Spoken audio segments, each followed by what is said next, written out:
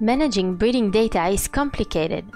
The challenge is to make the connections between all the different items that are involved.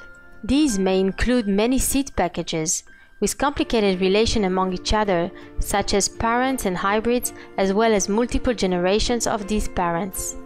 It also includes plants and plots that were grown in different locations. Sometimes, tissue samples were collected to score for PCR markers and disease-resistant traits. How do I keep the connection between all the data that I collect? How not to get lost between all these details?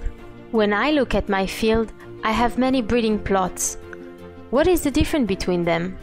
Why did I choose them previous season? What is their pedigree? Are they planted also somewhere else? Have they been observed or tested in the lab? Do they have pictures or phenotypic data? To further illustrate this, imagine one seed package that belongs to a germplasm that have to be sown in multiple plots, sometimes also in multiple locations. Each plot has multiple plants. Each plant has been tested in the lab and contain marker and disease-resistant results.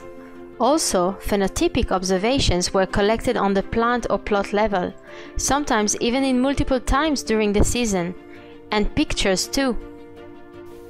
Before I harvest, I need to have this data while reviewing the plants in the field or greenhouse, so that I can make the right decision in terms of which selection to make.